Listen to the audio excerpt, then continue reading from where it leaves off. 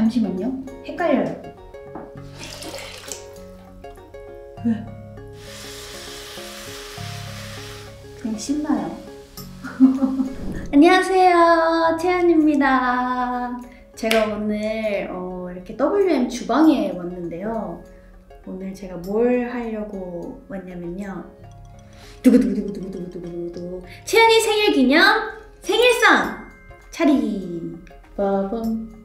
어떤 음식을 만들 거냐면요. 생일하면은 뭐니뭐니 해도 미역국이잖아요. 제가 재료를 직접 이렇게 말씀을 드렸어요. 이렇게 준비해 주세요 라고. 근데 제가 백종원 선생님 레시피를 보고 말씀을 드린 거라 멸치액젓을 특별히 준비를 해달라고 제가 부탁을 드렸습니다. 멸치액젓이 좀 필요한가 봐요. 저는 한 번도 넣어본 적 없거든요, 제 미역국에는. 근데 오늘은 한번 넣어보려고 합니다. 근데 일단 재료만 백종원 선생님 레시피고 사실 계량은 제 마음대로 할 거라서 제 레시피는 참고하지 마시고 그냥 즐겁게 봐주시면 감사하겠습니다. 이렇게. 그러면은 해볼 곳인데 잠시만요. 헷갈려요. 이게 미역국용이고 이게 잡채용일 거예요. 그쵸? 이건 액젓이고요. 이게 참기름이겠죠?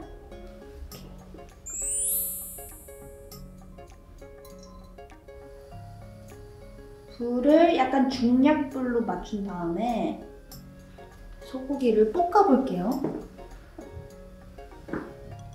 소고기를 볶습니다.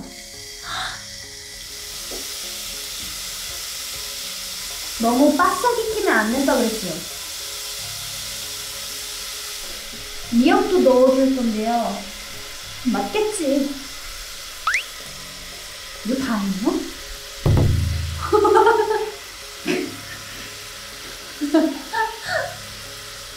이 정도만 넣어볼게요. 여러분, 미역, 피부 미용이 좋아요. 그리고 다진 마늘을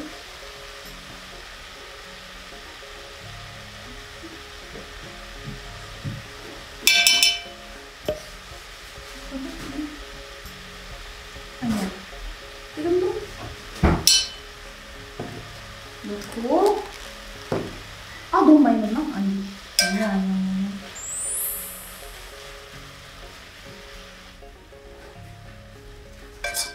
어차피 다 입으로 들어갈 건데 괜찮지 않을까요?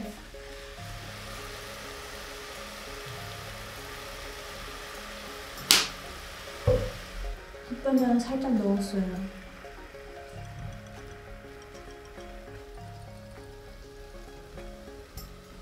조금만 더 넣을까? 계량 따위 없다. 눈대중.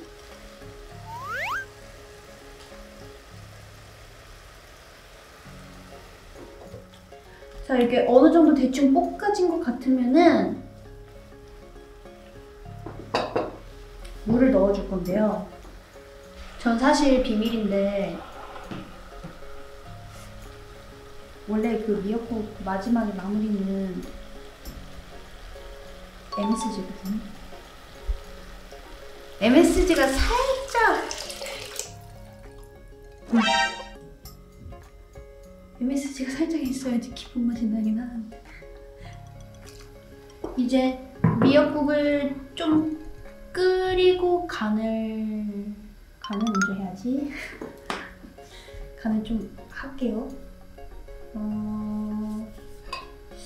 맛보면서 간 보면 돼요, 여러분.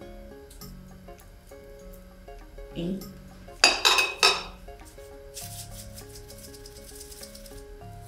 이 정도 넣고 백종원 선생님께서 멸치 액젓을 조금만 넣으라고 하셨거든요.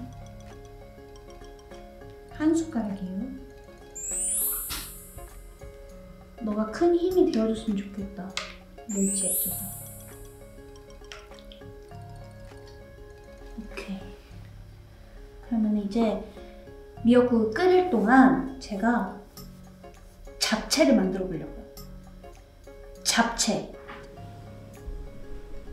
넣어놓고 보면 한 10분 정도 삶으면 된다고 하더라고요.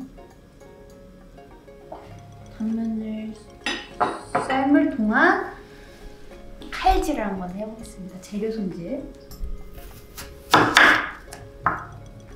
이건 안 쓰고 이거만 써볼까요?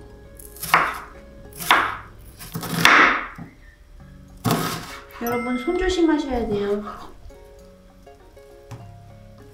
당근을 썰 건데 당근을 어떻게 썰어야지 길게 썰 수 있을까?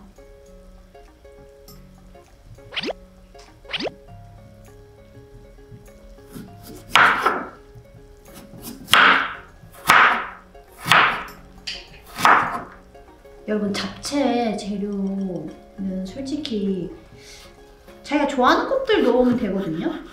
파프리카를 넣는 집도 있고 목이버섯을 넣는 집도 있고 하는데 저희 집 같은 경우에는 색깔을 좀 굉장히 중요시해서 색깔을 내려고 일부러 당근을 넣은 것도 있어요. 그리고 초록색깔! 초록색깔은 시금치를 선택을 했는데 부추를 넣어서 만드는 집도 있더라고요. 부추를 넣으셔도 괜찮아요. 근데 저는 시금치를 넣는 게 맛있어서 시금치를 선택을 했습니다. 중간 정도.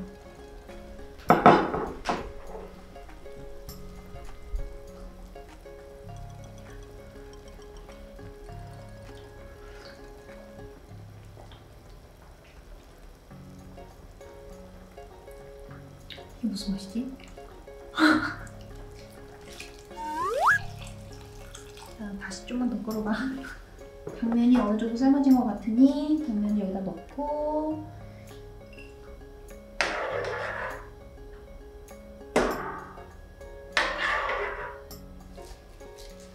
시금치를 살짝만 데피겠습니다.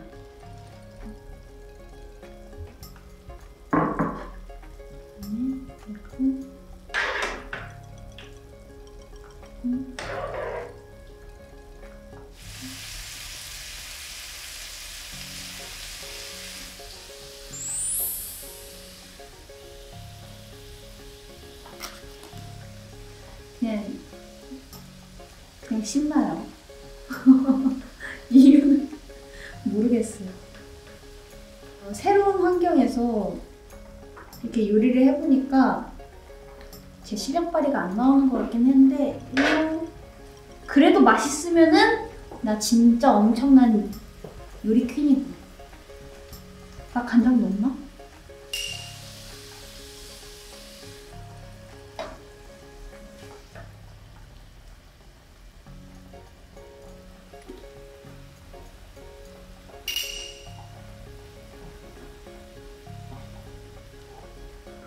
아 잠깐 간장 넣었던 것 같은데? 아 간장 냄새 확 올라오는데?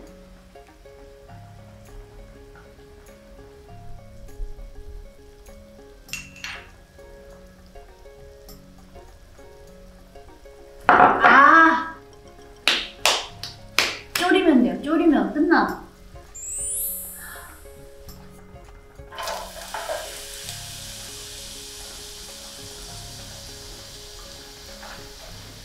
지금은 한 번에 넣지만 보통은 당근 먼저 넣어요.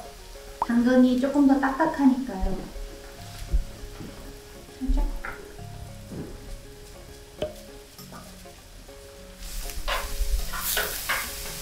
우와!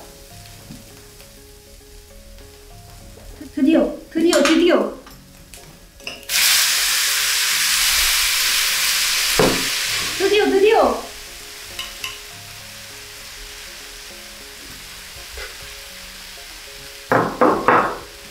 여보!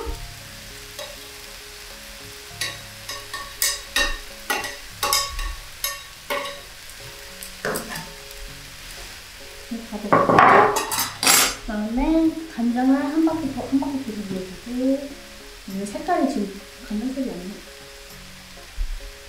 그리고 올리고당도 혹시 모르니까 한 바퀴만 일단 먼저 돌려볼게요. 이야.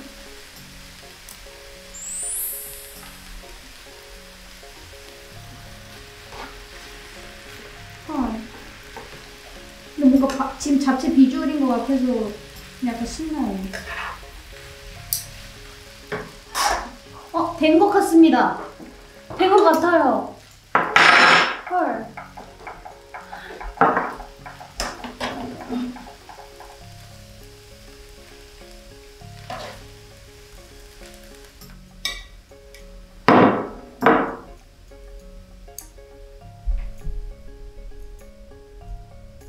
미쳤어. 또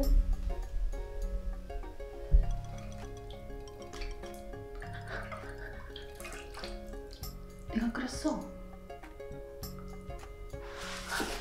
짜잔! 어머, 이거 진짜 내가 만든 거야? 여러분, 제가 만들었어요.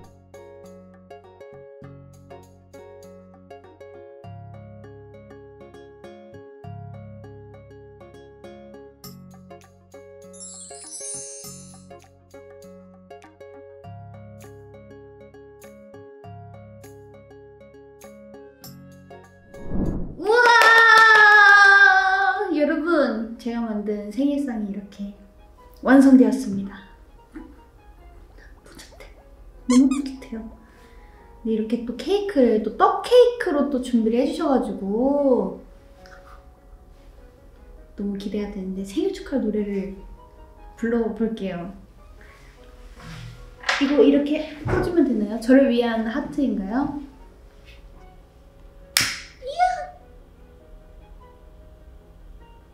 붙어라! 오! 붙었다! 하나, 둘, 셋, 넷. 생일 축하합니다. 생일 축하합니다. 사랑하는 채연이 수고했고 생일 축하합니다. 오! 소원, 소원, 소원, 소원. 안돼, 꽂히지 마! 안돼!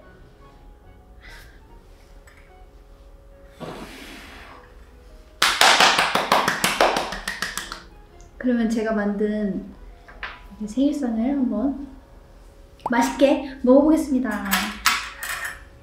이야! 미역국부터. 이게 근데 졸이면 괜찮아질 것 같았더라고요. 과연?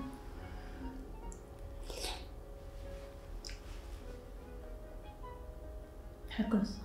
와. 어떡해? 잡채를 한번 제가 먹어보겠습니다. 시금치를 넣은 잡채.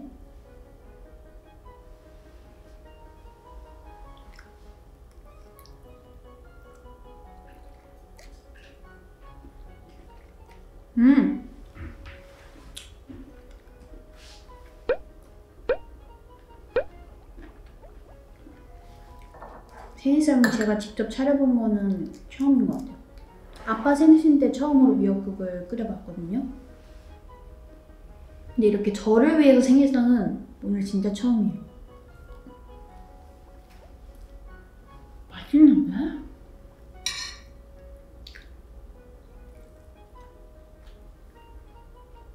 일단 간이 너무 적당하게 잘 됐고요.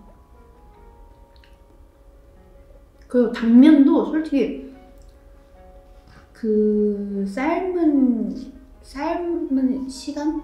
그것도 정말 잘 맞춘 것 같아요. 근데 진짜 제가 만들어서가 아니라 와 진짜 맛있어요.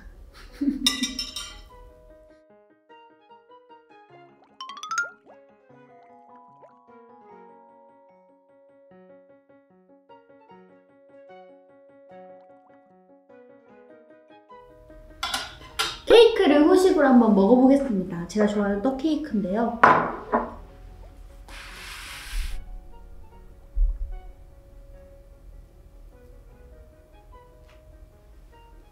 안에 뭐가 또 있어?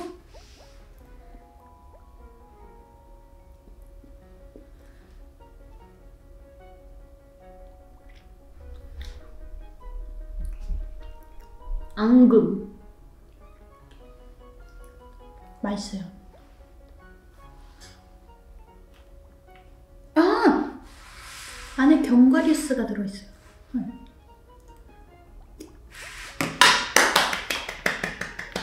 제가 오늘 저를 위한 생일상을 이렇게 차려봤는데 가끔 이렇게 제가 제 스스로 생일을 이렇게 축하해줘도 너무 좋을 것 같아요. 너무 맛있게 잘 만들었는데요? 금손이에요, 여러분. 그래서 더 제가 직접 만들어서 그런지 더 소중하고 의미 있었던 시간이었던 것 같고요.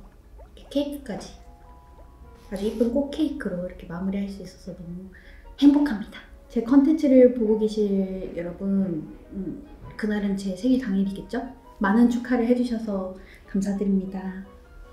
저도 앞으로 여러분들 더 행복하게 해드릴게요. 약속. 채연아, 생일 축하해. 오, 고마워. 얘들아, 고마워.